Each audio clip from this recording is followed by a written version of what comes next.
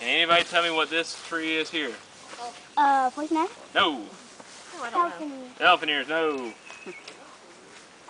Oh, you forgot. No. Belly ears? Who? Belly ears? No. Belly. Anybody going once? Any adults going once? Cottonwood. Cottonwood, no. Going twice. Sold to me. All right. This tree right here is called a giant magnolia. Hence the giant part, giant leaves, okay? All right, this is a giant magnolia. Now this tree, this one single tree, has 7 leaves on it, okay? Now, it has 7 big leaves, whereas this tree right up here has how many leaves? 7. Y'all start counting.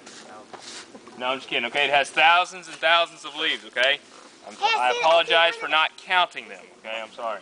But that tree right there has thousands of leaves, and this one right here has only 7.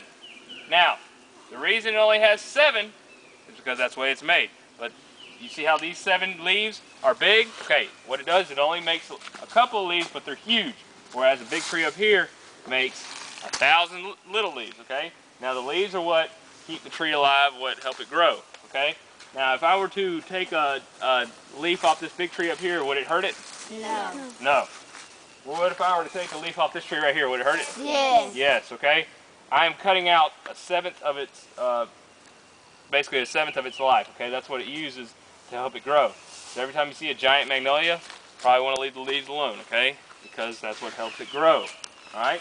Now the giant magnolia, you can see another one up there, okay?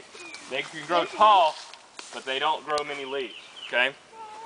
That's why they grow such big leaves, all right? We're not on that.